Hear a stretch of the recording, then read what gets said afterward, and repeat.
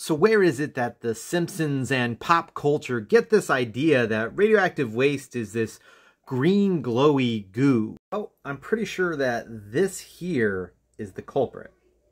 Or all of these things here. Now this is a good example of what's called radioluminescence. And it's basically where you have light being emitted in the visible spectrum being caused by radiation. Some common examples of radioluminescence out there that we see every day are radium dial clocks. There's tritium items such as tritium exit signs, tritium dialed watches, or tritium gun sights.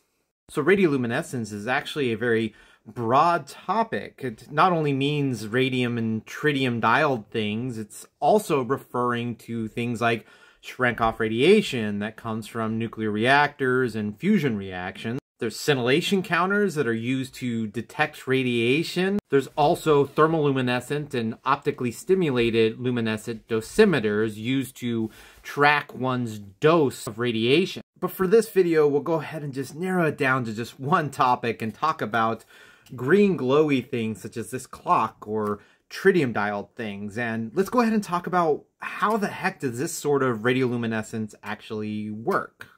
So radioluminescence for products like these works in a very similar way to green glowy uranium glass, but instead of having UV lights that are interacting with the glass, it's actually the radiation itself coming out of the radium or tritium interacting with other materials. So the radium or tritium itself is not actually what's causing that green glow to happen.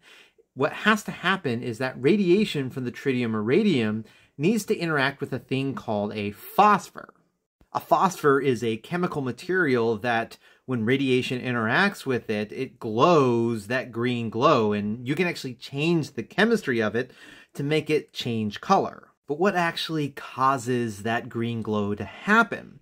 Well, this right here is the electron that's in that chemical material. Radiation, in the case of radium and tritium, it's going to be beta radiation, comes in, hits that electron.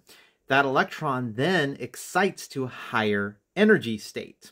And one of the things I talked about when I was talking about the green glowy glass is when that electron then decays down to a lower energy, it has to get rid of that energy somehow. And what it does is it emits another photon.